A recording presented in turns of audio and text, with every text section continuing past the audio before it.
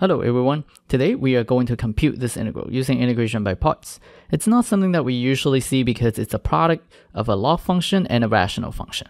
So, how do we choose u and how do we choose dv? Let's find out. We can use the tabular method of integration by parts.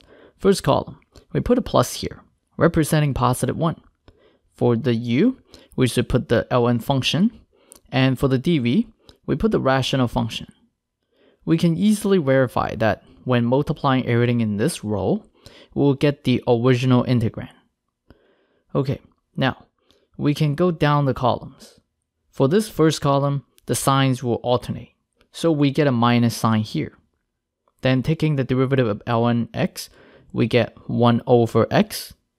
Next, integrating 1 over the cube of x minus 2, we get negative 1/2 times 1 over the square of x minus 2.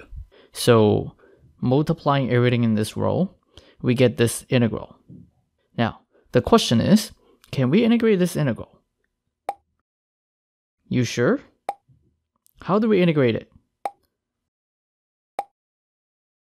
Okay, partial fraction decomposition. Good. But first, let's write down our answer from the table. Putting the arrows, we are ready to write down what our integral is equal to.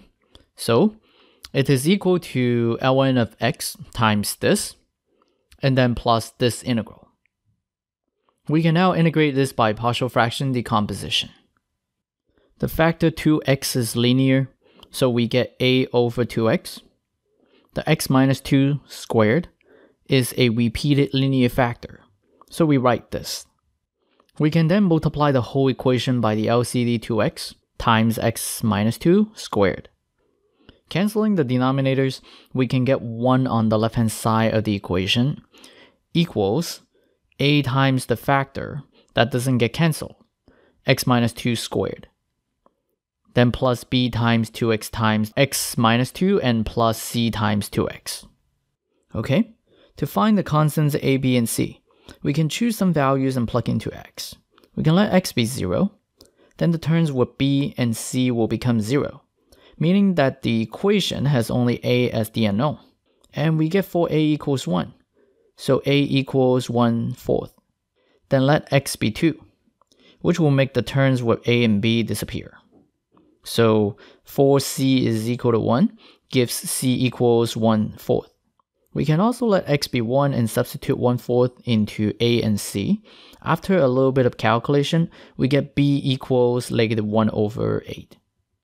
So we figure out all 3 constants.